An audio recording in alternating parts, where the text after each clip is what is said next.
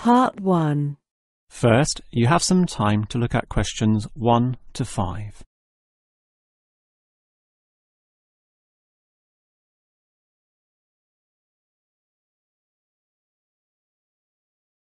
Now we shall begin. You should answer the questions as you listen, because you will not hear the recording a second time. Now listen carefully and answer questions 1 to 5. Hello? Hello? Who is this? Hello, I'm a representative of the Tally-Ho Survey Company, and I'd like to ask you a few questions regarding exercise. Ah, that's an interesting subject. Yes, we think so too. But I'm afraid I'm a bit busy at the moment. Don't worry, this will only take about 4 minutes at the most. It's 10:25 now, so it will all be over by 10:30. Well, all right, if it's that short. It will be. So, one of the first things I need to know is where you are. That is, which suburb or area of the city. The last client was in Blackburn, for example. Blackburn? That's close to me. I'm in Box Hill. Another eastern suburb, then. I have a friend in Box Hill, too. Interesting place. Now, I need your approximate age for this survey. Are you younger than 20, between 20 and 29, 30 and 39, and so on? I'll turn 40 in a few months, so that puts me in the 40 to 49 age group. Well, that's in a few months, so right now you're in the 30 to 39. Oh, right, so put that then. OK. Now, I need to know your occupation. The last caller was a housewife, for example. The one before that, a teacher. I used to be a teacher too, teaching cookery. And now? Now you can just put domestic duties. Actually, I hope to begin a new job soon as a cook, but that won't be for some time yet. I have to wait for my husband's restaurant to open. Cook? That sounds interesting. But it's domestic duties for now. OK, that just leaves some information about your family. This is not obligatory at all, so if you don't want to answer, that's fine. What sort of information exactly? Oh, it's very broad. Married with children, single mother, that sort of thing. The last customer said she was a single mother. I'm married and not a mother. Put married, no children.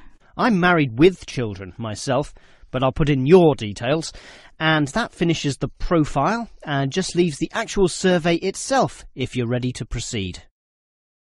Before you hear the rest of the conversation, you have some time to look at questions 6 to 10.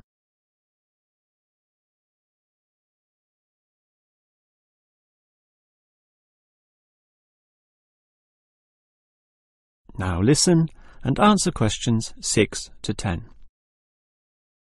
All right, let's begin the survey now about your exercise habits. I'm afraid I don't exercise much at all. Well, the main question is in what form you take your exercise, however little that may be. For example, in just cleaning. Do you clean the house? My husband does the cleaning, actually, but I walk to the supermarket and shops very often, up to 4 times a week. I'll put that then, unless there's something else. Nothing else, really. But I diet. I'm very strict about what I eat. Oh, and I do yoga, although that's not very energetic. More a form of relaxation and to tighten my muscles. They're both important, of course. But what about sport? Do you undertake any sporting activities? This could be very infrequent. In the past, for example. My husband plays basketball at the local school, and I sometimes watch. When he was younger, he was in a basketball team, but I never participated. Have you done anything at all? I used to hike in a nearby national park. Well, that's a definite physical activity, so I'll put that, but not basketball. All right, that just leaves future exercise intentions. Do you plan or expect to do, at some stage, any form of exercise? I once dreamt of doing modern dance, but that's never going to happen. Realistically, I'm thinking about going swimming at the local aquatic centre. Although my husband thinks we should just jog. I can't see myself doing that, though. Too tiring. I can understand. I used to jog too, and it really makes you sweat. I'd say swimming's a much better option. But I'll be starting this job as a cook in my husband's restaurant. I imagine I'll be very tired doing all those late shifts. But if I have any energy left over, I might go to the aquatic centre to release some stress. All right, well, that's the end of the survey. Thank you very much for your time. Here ends the part 1. You have now 30 seconds to review your answers to part 1.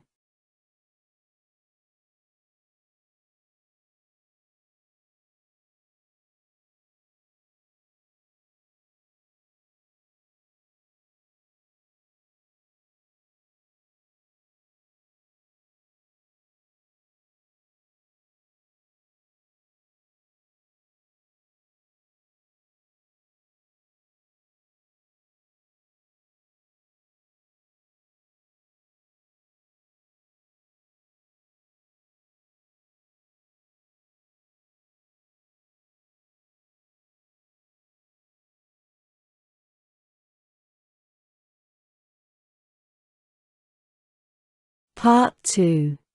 First, you have some time to look at questions 11 to 15.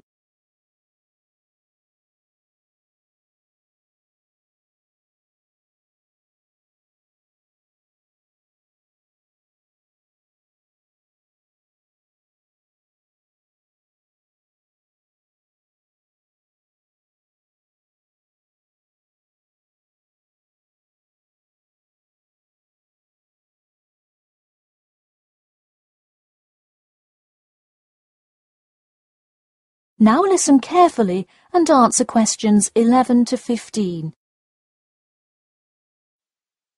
Thank you all for coming to our community meeting. As you know, we're excited to unveil our improvement plan as we look forward to the influx of tourists in the summer months. I'll start with a quick overview of the main points of interest in the area for anyone who may not quite know his or her way around yet, and then I'll get to the improvements made. First off is my favourite, the Science Museum, which is on the corner of St George Road. If you have not visited yet, I encourage you to go before the busy season. It is absolutely spectacular. There is even a flight simulator you can try out. Just west of the Science Museum is the National History Museum. It's a sight not to be missed as well, with each floor devoted to a different era in our nation's history. There are special exhibits for children with interactive games and fun history lessons too. If you're looking for parking, it is available on the intersection of Queen Street and South King Street in the car park. Standard hourly and daily rates do apply. The best place for souvenirs is the shopping mall, though it gets extremely busy during peak times. You can get there from the Tube or the entrance on Timber Road, just south of Cornwell Road. This area has students everywhere, usually from the primary school across the street from the shopping mall. Classes often take field trips and engage in guided tours through the area. So that's the overview of the main sites, and hopefully by now I've given you a general idea of the area. Before you hear the rest of the talk, you have some time to look at questions 16 to 20.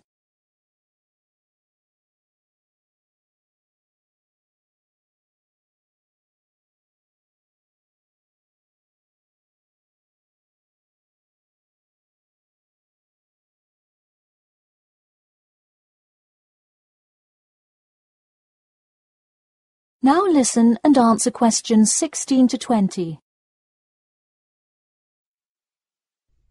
Now I'm going to outline the improvements we have made in our efforts to make the experience even better for each and every one of our visitors. You probably noticed when you first drove into the car park this morning that there is now additional signage to help avoid confusion. The directions were not entirely clear at first, so we have increased the number of one-way signs indicating the correct direction of traffic flow. Not far from there, in line with our mission of giving back to the community, we constructed a brand new playground for the primary school. It is really something to be excited for. The equipment is state-of-the-art and includes swings, a small climbing wall, and even an obstacle course. Now we'll head north and take a look at the Science Museum. In response to our feedback from past visitors to the museum, there is now free information available outlining not only upcoming IMAX showings, but also natural wonders like meteor showers, eclipses, and other cool natural events. The Science Museum isn't the only museum improving the experience of its visitors. The National History Museum has added an entire new wing to its facility to accommodate the large crowds of people gathering to see the Civil War exhibit, Inventions Timeline exhibit, and other wonderful sections of the museum. The increase in space will definitely give a more calm, comfortable experience for visitors. And finally, remember when there was actually a line at the mall entrance from the tube station? It was terrible trying to get anywhere from the tube because foot traffic got so backed up sometimes. We have addressed that by adding another entry point into the mall from the other end of the platform to disperse the crowd. So those are the major improvements we have made. Clearly, having too many people that want to visit and enjoy what our community has to offer the public is a good problem to have, and I am confident that we have made the changes necessary to accommodate the growing interest in the area.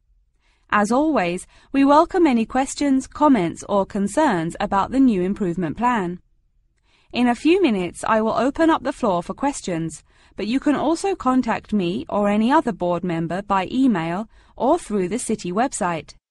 Thank you for coming, and I now encourage you to stay for the questions and answers panel occurring between now and 10:30. Here ends the Part 2. You have now 30 seconds to review your answers to Part 2.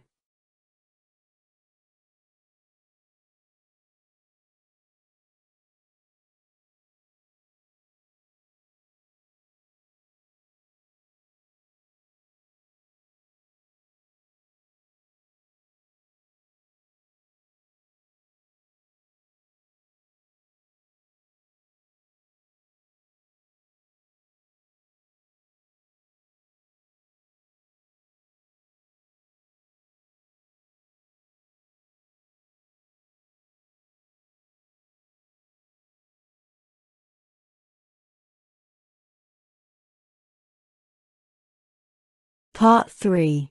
First, you have some time to look at questions 21 to 26.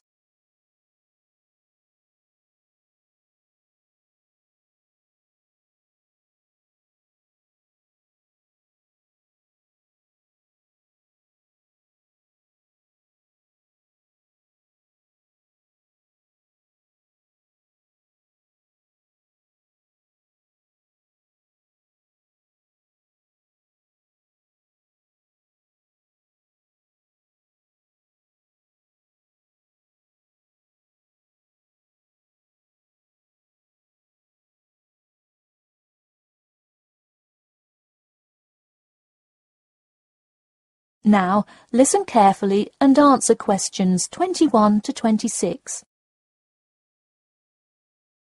So, tell me about your research project, John. I created a questionnaire for the study to determine people's opinions of the relative feasibility of earning a living in Brisbane. Oh, cool. How is it scored? Are they all multiple choice questions? Well, the questions consist primarily of yes or no responses. There are 2 free response questions at the end. Participants will use a computer to fill in their answers. That way, it is really easy to analyze the data afterward. Great.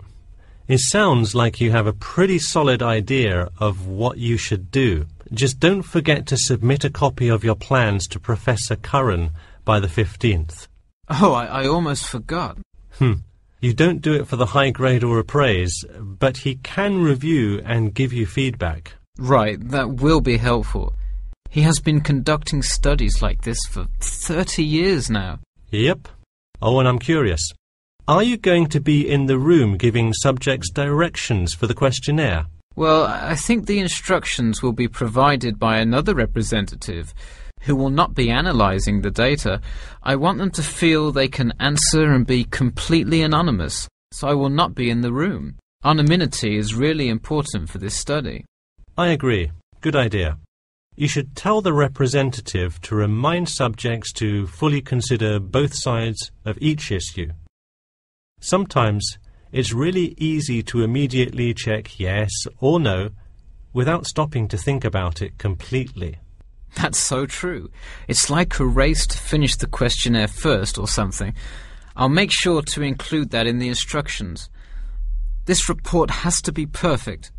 Wow, what's the big deal?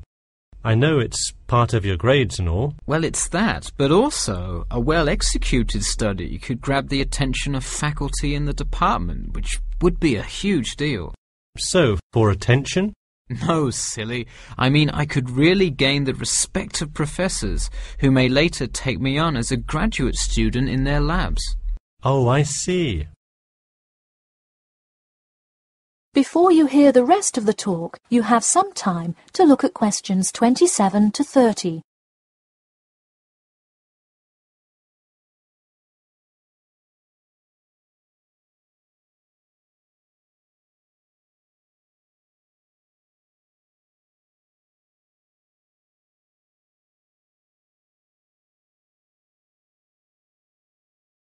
Now, listen carefully and answer questions 27 to 30. Let me take a look at the survey. Wow, this looks great. The map of the median income by region is a great tool. Where did you find it? Well, thanks. I read a lot of sources and just noticed this one in a small psychology journal called Modern Psychology. It's more helpful than the photo I added, but I think the photo is just so interesting. It was in the newspaper last year during that huge wage strike. It's great. Probably not necessary, but it looks great. I don't understand. What is WKRX's involvement here? Oh, the radio station agreed to sponsor the study if I play their station in the room. Wow, interesting. So you don't have to pay for any of this? Exactly. Nice. Where did you get that idea? Last month, at the Psychology Club Council meeting, someone talked about how easy it is to get sponsorship from local businesses, so I listened to their advice and called around. I'll have to remember that. Well, this all looks great. Good luck. Here ends the part 3. You have now 30 seconds to review your answers to part 3.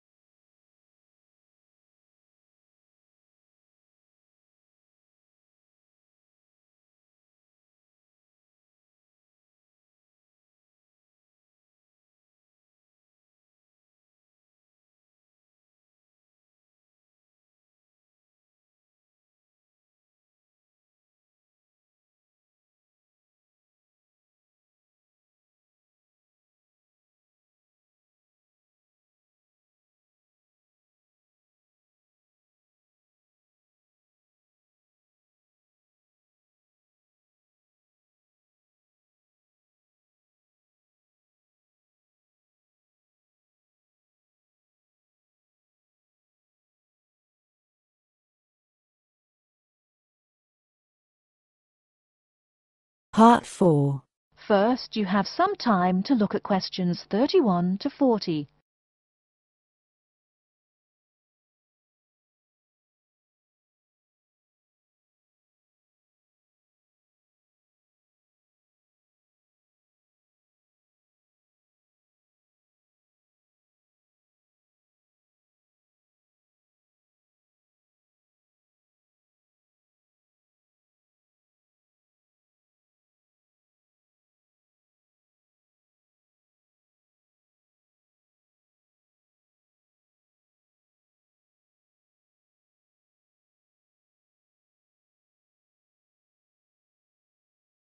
Now, listen carefully and answer questions 31 to 40.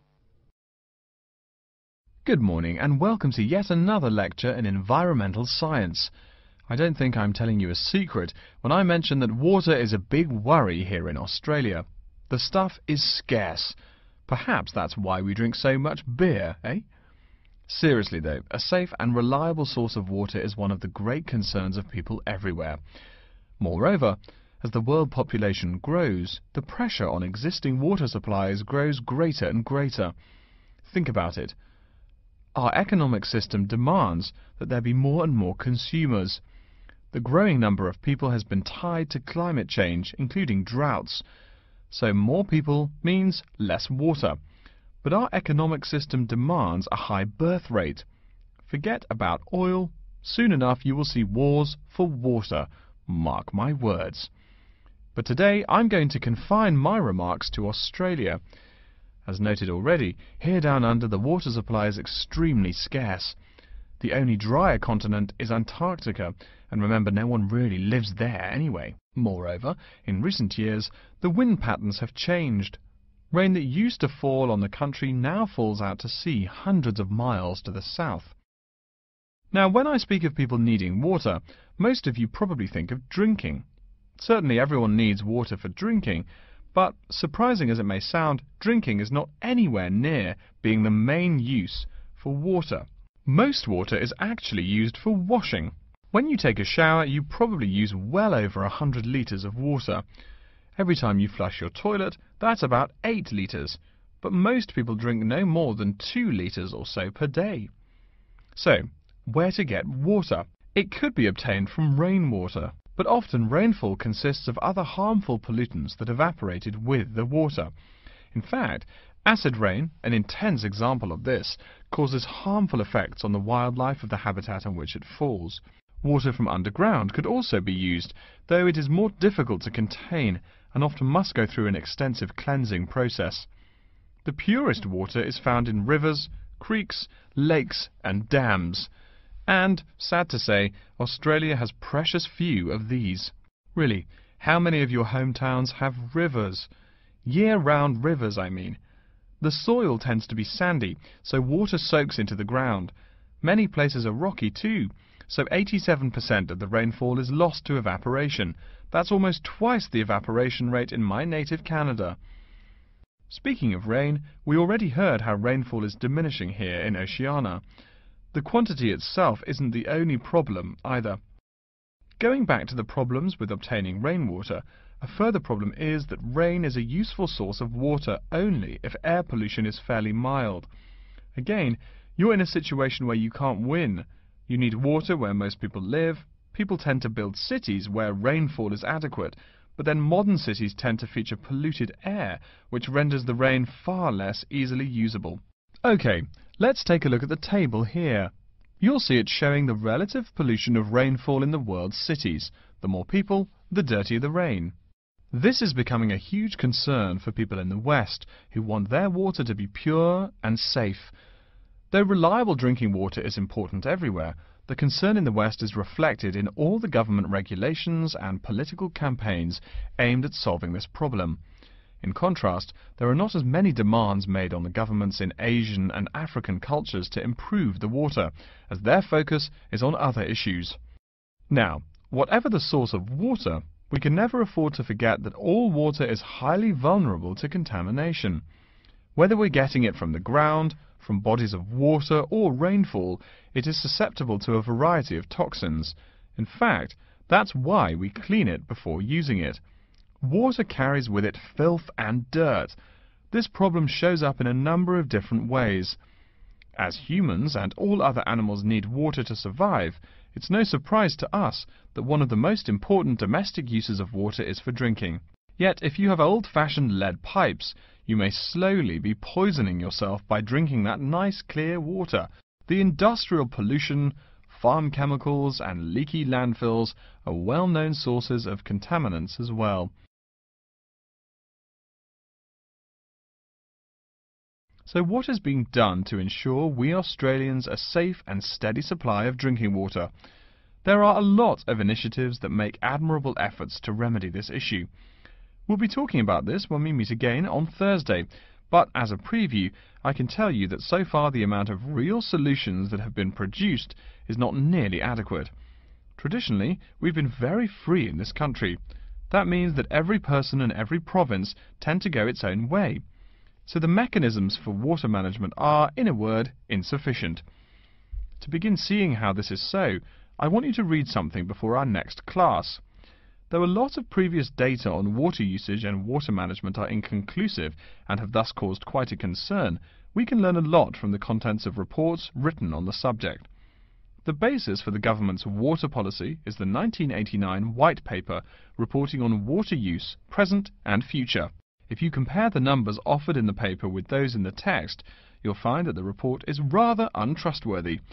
Truth being told, I'm being too kind when I say that. The listening module of the test is over, and you now should write your responses to the answer sheet in 10 minutes.